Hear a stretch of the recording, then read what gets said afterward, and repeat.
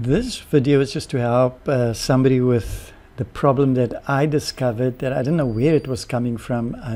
I did a little sort of placeholder image for my website, and when I did the export, the image didn't come out like it is here, nice and warm and with nice tones.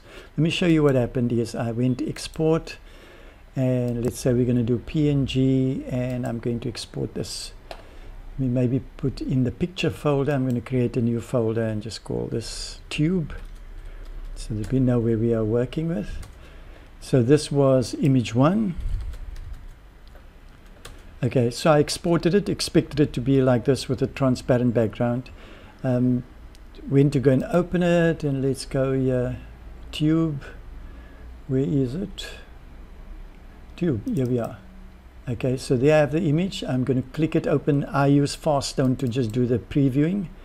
And there you see, when it opened initially, it looked correct, and then it had this kind of strange thing happening to it. And for the life of me, I went and I took the photo over from Affinity Designer to Affinity Photo to see maybe there was some, tones, or maybe there was an overlay of some sort. Couldn't get it sorted out.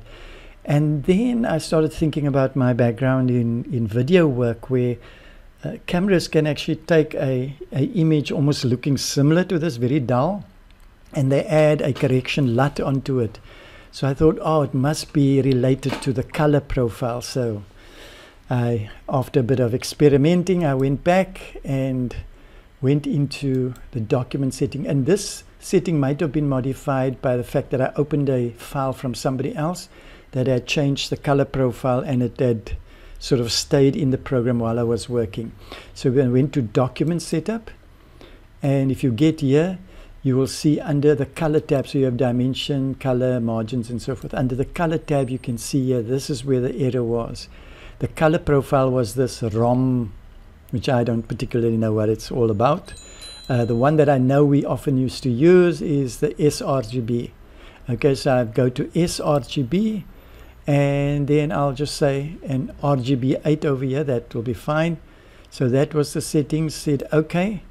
It seemed to have done something here, but pretty much it just did a flash, probably to modify the color profile. But now let's go and do an export. Same thing. I'm going to go export as a PNG. Let's just put this one here and call this one image to call it is it sRGB, so we know which one it is. So there I'm doing the export, so let's go into that. So if we look at this, they pretty much look the same. I'm going to open up that first one again and see what that looks like. It's got this dull look to it.